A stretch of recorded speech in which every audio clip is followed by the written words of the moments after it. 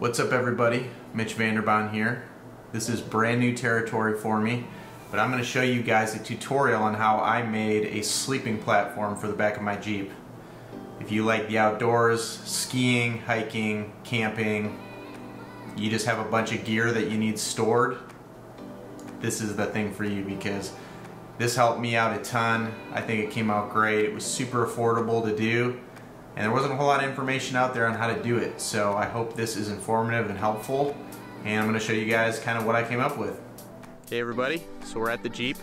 Wanted to kind of give you some backstory. So the reason I came up with this is me and my fiance are going to Canada, and so we're going to be doing a bunch of hiking, driving around British Columbia, and kind of work our way down back through the United States, hit a bunch of national parks. And so the challenge was, how do you sleep out of your car without having to set up a tent, and then how do you get your gear in there? So kind of did a bunch of research online and realized that kind of an elevated platform would kind of accomplish both goals for me, and so I wanted to show you guys kind of how it came out.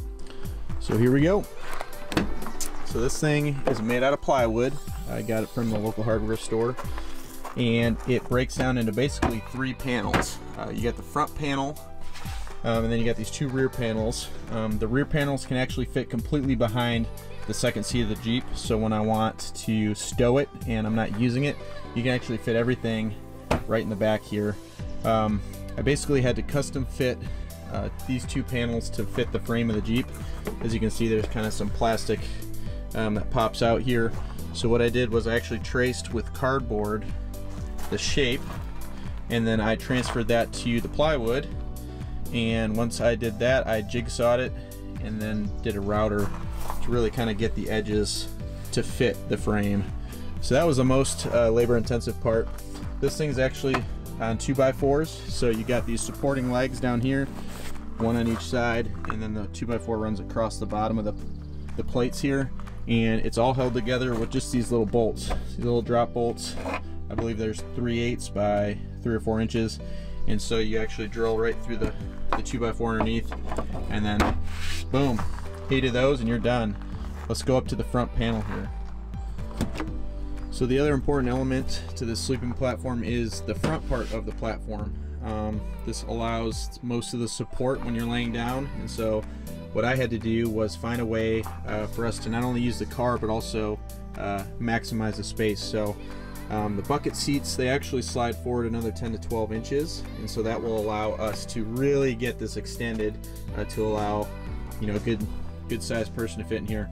You can see right now there's the overlap that actually is flush in the back, and then on the front here we got about a 2x1 board, I believe it is, with a couple little bolts in the side.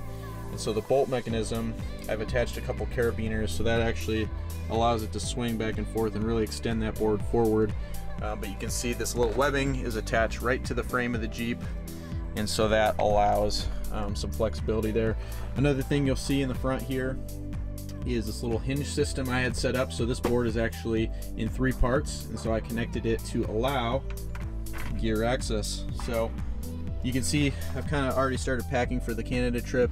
We're maximizing every cubic foot of this place, but this allows flexibility to get underneath when you are needing to access your gear, but at the same time get good stability. So there you have it. That's kind of the custom platform I came up with.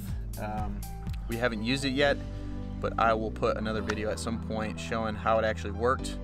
But yeah, I think it's a pretty cool idea. I think it's totally doable for anybody with an SUV or a cab of a truck or any space, and they want to maximize both the gear and sleeping. There is a memory foam insert. I guess I'm going to be glamping with my fiance. Should probably appreciate that.